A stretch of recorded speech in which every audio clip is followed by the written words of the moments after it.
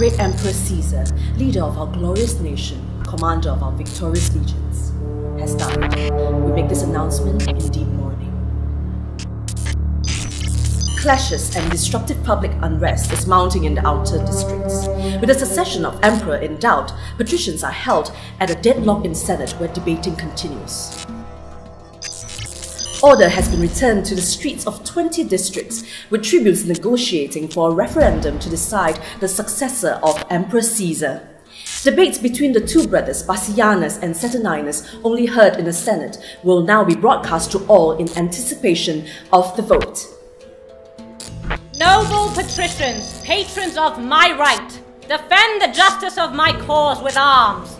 I was the firstborn son that was the last that wore the imperial diadem of Rome.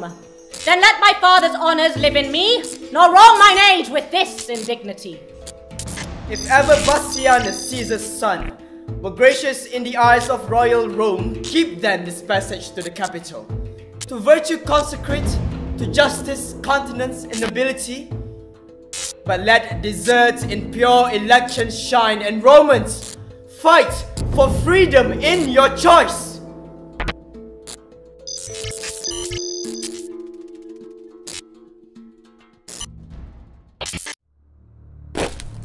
Princes that strive by factions and by friends, ambitiously for rule and empery, know that the people of Rome, for whom we stand a special party, have by common voice in election for the Roman empery chosen Andronicus, surnamed Pious, for many good and great deserts to Rome.